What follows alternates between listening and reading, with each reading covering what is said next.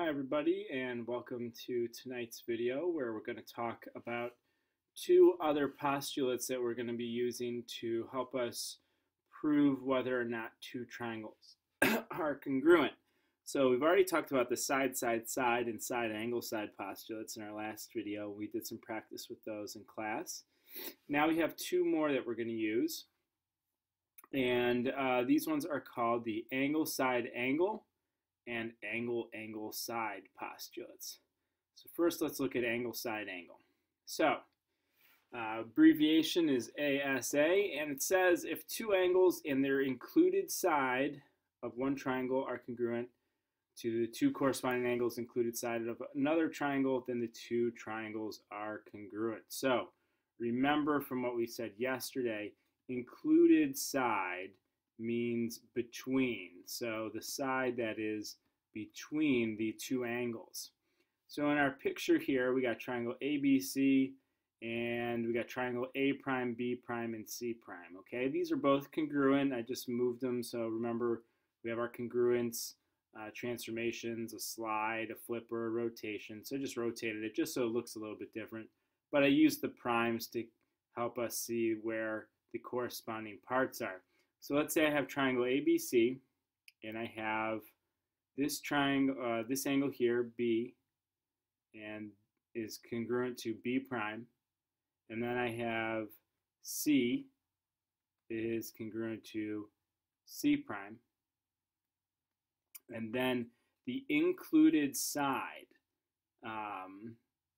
that we're talking about has to be between the two angles. So it's got to be between B and C, angle B and angle C. So this side here, BC, has to be congruent with B prime, C prime in order for us to be able to use the Anglesideangle postulate to say that these two triangles are congruent.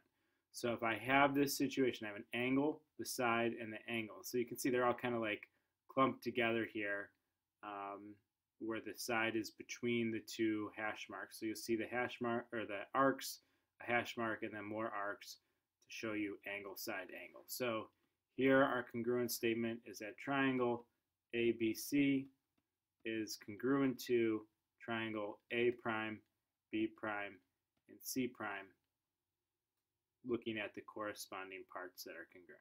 Okay, so that's what a picture of Anglesideangle would look like.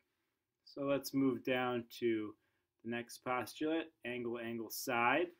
Okay, and this says if two angles in a non-included side of one triangle are congruent to the two corresponding angles and side of another triangle, then those two triangles are congruent. So in this picture here, I have my two triangles, and again, I'll have angle X congruent to angle P, and then I'll have angle Y congruent to angle Q. So I have two angles that are congruent. The two corresponding angles are congruent. And now the side, I need a side that is not between them. It's non-included, right? So I cannot use side PQ in this case. I mean, if I did, it would be Anglesideangle. So what this is saying is if you have two angles and another side, let's say PR and XZ, if you have a situation like this, then you have angle, angle, side, and that's enough to tell you that these two triangles are congruent. Now, the other nice thing about this is if it was maybe side RQ and YZ, that still qualifies, right? So angle, angle, side, that still works. So basically, if you have two angles and a side congruent, then that's enough to tell you that two triangles are congruent, right? So it's either going to be angle, angle, side, or angle, side, angle, which is our previous postulate. So those two, so if you have two angles and a side, it really doesn't matter where that side is. It'll tell you that it's congruent. The only thing that matters is where the side is as to which postulate you'll use.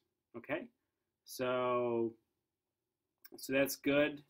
It's nice information to know, and we're going to use this information to prove that we have two angles or two triangles congruent. So we're going to have our four postulates: side, side, side, side, angle, side, and angle, side, angle. We're going to use those to prove whether or not two triangles are congruent, and which ones we use will depend on what information we're given. So remember, so basically these are your three things. We got side, side, side, side, angle, side. So those ones are heavy on the sides. And then over here we had angle, side, angle, and angle, angle, side. So those are heavy using the angles. So you're just going to have to look at your picture and decide which one of the four postulates you're going to want to prove or use to prove. What's going to help you with that will be this chart that's on page 237 from your textbook. So that's the rest of your homework, because this is a short video.